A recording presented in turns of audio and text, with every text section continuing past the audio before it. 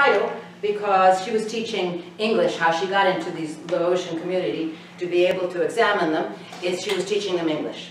So one of her female students remarked that in the United States, when this and this is a very difficult group because as a group most of them are very uneducated where they came from. So the language learning, some of them are barely literate or not literate, and so it's a very big problem. So this woman, Laotian woman who's a student in her class said, when a Lao wife returns from a long day at the factory, she might tell her husband, "I'm tired, you clean and cook."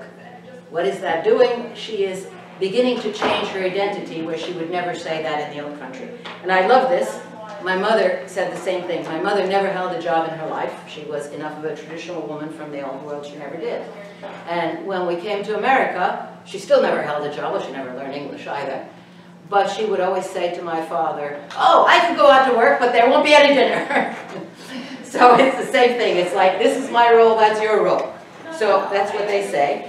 But what actually happens is the women go to the factory, just like the ones in Austria in '75. These are women in the 2000s, but they do exactly the same thing. And what happens? The Cambodian men have lost many of the traditional markers of their status in Laos. In the United States, they own no land. Remember again, those Austrians stayed on the farm because they own the land. They come to the United States, they own no land. They experience very high rates of unemployment because the low-level jobs like in factories are always easier for women to get. They're better employees, they don't make trouble. And they have lost any traditional leadership roles they might have had in the village. So no seniority status of the village, no land, unemployment, plus their wives now have gone out to work. Plus, because they've gone out to work, they've learned at least some English and they haven't learned any English. So what happens? Husband often then undergo dramatic, not just husbands, both in the marriage, undergo dramatic identity shifts as their wives enter the wage labor force and the balance of power begins to change in the family. And here's what, I love this quote. Here's two guys talking, two Lao men talking. One says, "Girls gotta be second, man be number one. Whatever man say, girl gotta do. Girl over there in Lao, listen like a wife." He's speaking pidgin English also, right? His friend says, "Yeah, when they come here, they say, why?" So she talks back. Why? I have to listen to my husband.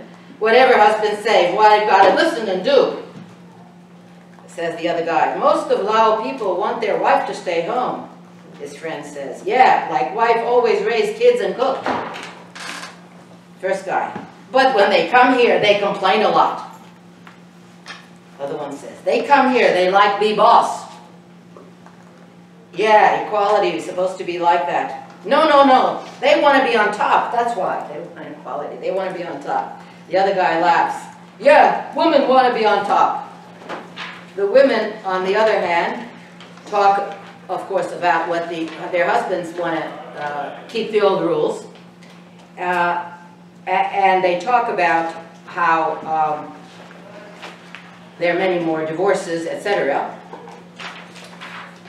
So, although Lao traditional gendered cultural practices are an important part of Lao women's identity, these women actively negotiate and create new identities after migration, and sometimes that causes divorce in the family and it breaks up the family, but in all cases it gives some more independence to the women.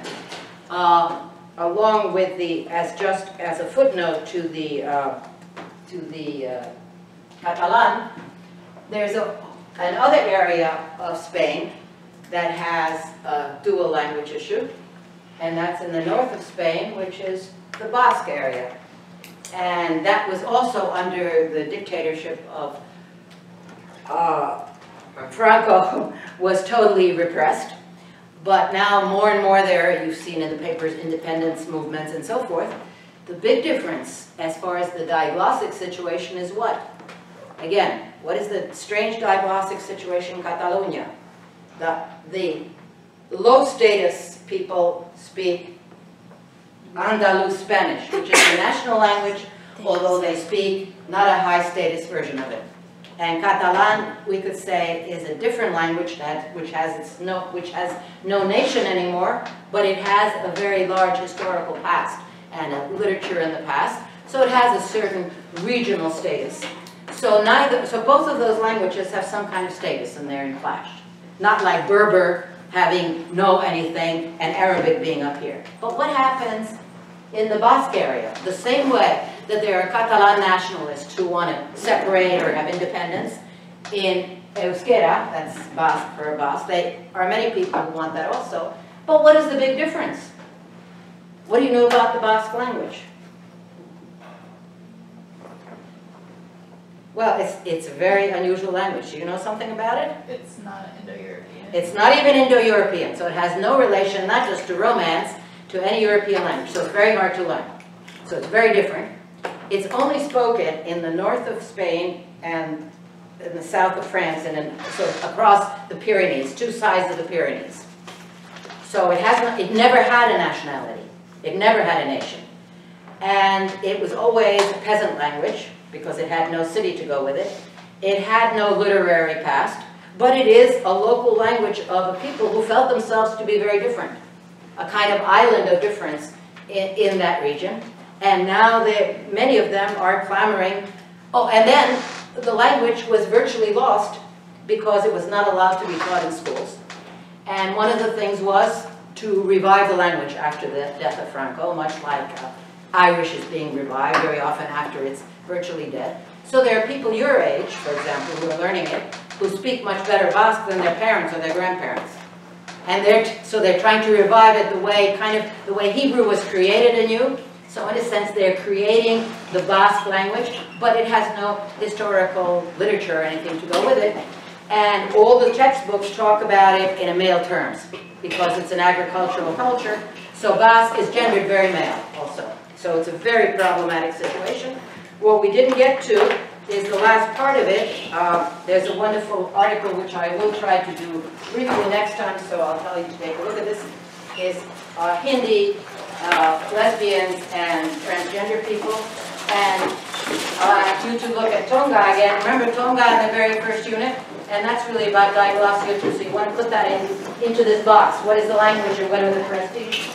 And so I'll just do a little bit on Wednesday, but we're going to start the next unit. So I'll write you another one of my famous long notes telling you what we're doing.